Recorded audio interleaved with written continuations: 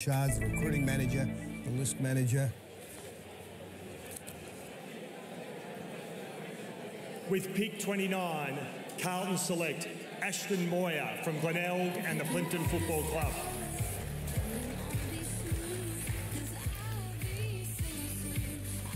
So this is a player that was really highly rated at one point along the line, has had a few injuries along the way, shifted a freakish talent. Yeah, and that's the story. Not everyone dominates in their draft year. The clubs will go back to what they showed in their 17th year. And this boy, he's got every trick in the book. His kicking is super elite, right and left. I don't think I've ever seen a player that can, well, from a set shot 45 metres out, have one with his right, then his next with his left.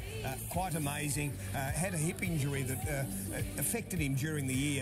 But see, as a lead-up forward, he's got all the talent to come out of the goal square and really be that 188-centimetre guy that converts very, very well for you. A beautiful mark, kicks on both feet. Didn't quite deliver as a forward this year. It's probably fair to say, to the expectations that he was coming into the year with.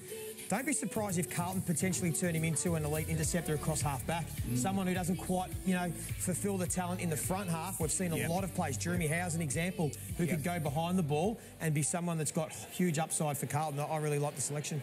Yeah, Joey, look, I'd like to reiterate that sentiment. I thought his best footy when I watched during the year was higher up the ground. We saw him deep in the championships. He just couldn't quite find his form and get in touch with the game. But when he gets up the ground and could potentially be across half-back, as you mentioned, he's a class user.